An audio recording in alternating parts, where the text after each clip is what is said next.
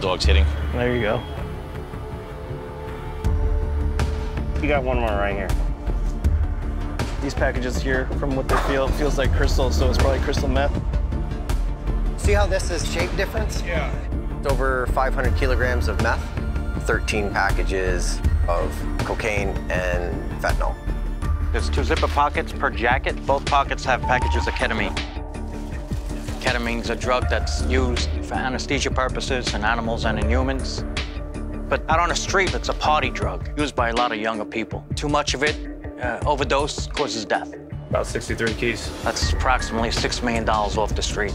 We're used to seeing the crystal meth in crystals or in powder. It's pretty rare to see it in liquid form. They had a final weight of 560 kilograms with an estimated street value of $24 million.